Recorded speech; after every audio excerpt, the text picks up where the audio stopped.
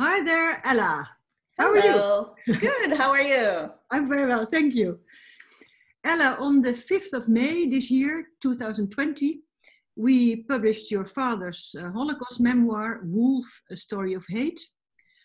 I thought it was an excellent memoir, very intelligently written. I think he wrote it in the 1990s, didn't he? That's correct. Yeah. Yes. And you did a tremendous job in translating it from Hebrew into English. I thank you very much for that because it is, it is most fascinating memoir. Can you tell us something about what your father wrote, Ella?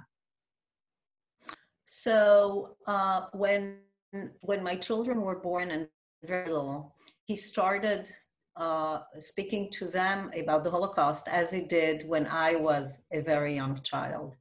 And I felt that I needed to protect them from this information in a way that would be filtered. And so I suggested to him to sit down and write everything that comes to him with no consideration of time frame and consistency or fluidity in the writing. I just said, sit down and write everything that comes to you.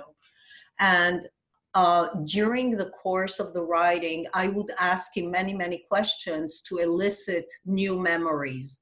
So it was like a cooperative type of effort where over a certain period of time, he sat down and wrote everything that he could remember. And in parallel, I don't remember exactly the time frame, but in parallel, he recorded over 9 hours of testimony that is now at the Washington Holocaust Museum. Right. So it was very important to sit down as he was writing it, to sit down with him and ask the questions because many of the memories were deeply buried inside and would only come back after I initiated questions or conversations around that. So all of this ended in a manuscript, a very intense manuscript that was a little bit random in terms of how it was written. And of that, I decided at that time to write it in English and to try and put some order. And also when I wrote it and translated, he was sitting next to me. And as we were doing this work, which took a long time, things came back or changed a little bit. So it was really a collaborative type of work together in the early 1990s. Right. Yes. And was it a painful process for your father as well as yourself?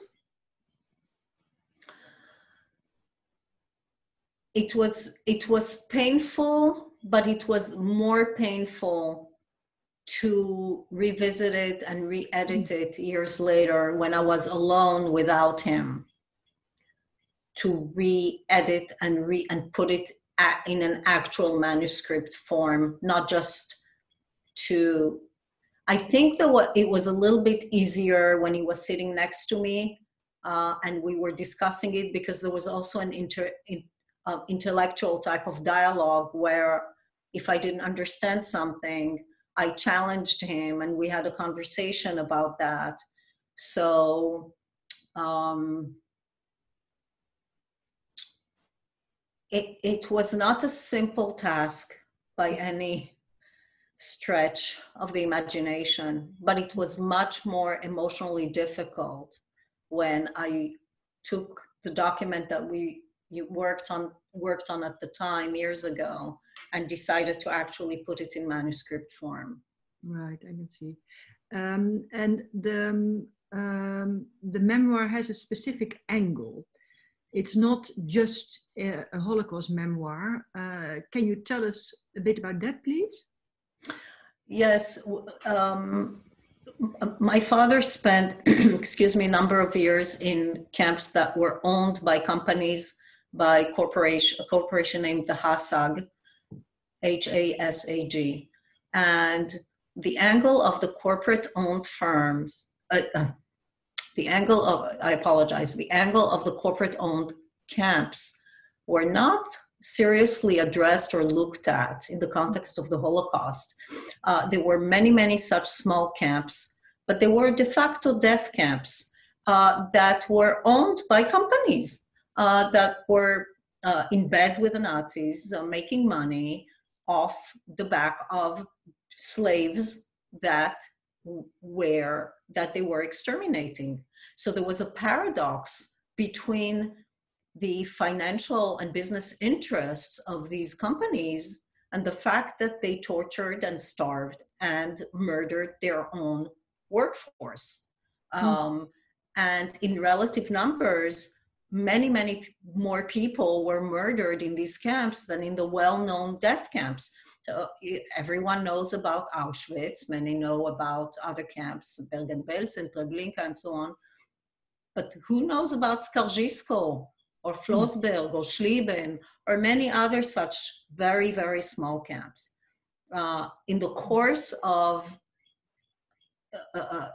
developing this story, there was an article that I found about American companies that were operating camps with slave force during the war also.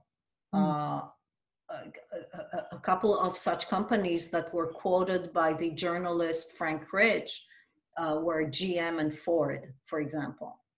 Right. But there were many other companies, and there are companies that operate today in the United States and elsewhere who had labor camps and murdered Jews every single day, their own workforce. So that angle of the story and the experience is not something that Holocaust literature often focused on. Indeed. And I think it's important that people realize what happened there, and also the danger going forward in this world today about the relationship between government and business, and especially under particular regimes where that can lead to. Yeah, exactly. And Ella, given the enormous rise of anti-Semitism of today, do you think that Holocaust memoirs like Wolf can contribute somehow to the knowledge of what happened then, and also to combat anti-Semitism? What's your opinion on that, please?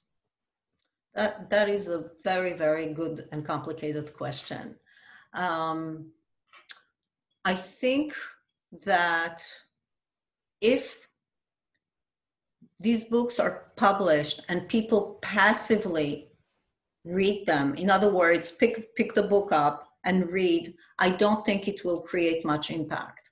But if we take these books and elevate them to force dialogue and force education and force not just interfaith conversations, but intersocial conversations, along with additional efforts of education and reaching out in a proactive way, then we can create maybe a dent and start creating ripple effect for positive change. But I think that if these books are published, the natural tendency would be for those who don't need the education, who picks these books up? It's not going to be some white supremacist in Kansas who's going to pick the book up and say, maybe I should educate myself. So I think it takes a collaborative effort here that can be done. I do believe we can create collective narrative changes, but I think it takes a multi-layered approach to doing it, and systematic approach to doing this on many fronts over a long period of time. I think you're absolutely right, Ella, in that, in your opinion. Ella, we have about 1 or 2 minutes more. Is there anything else you might want to add? Is there something I did not ask you that you would like to say? Well, you know, Liesbeth, we can talk about this for a long, long time. I think that if we, I am a very proactive person, and I think that if we come up individually or socially with specific plans, we don't need to change the whole world, but if we can create some positive changes around our own lives, and to create this ripple effect, so that people understand, it's very important that people understand that when they read about one person, it's one person multiplied by millions. And I would like people to ask themselves, what would I have done?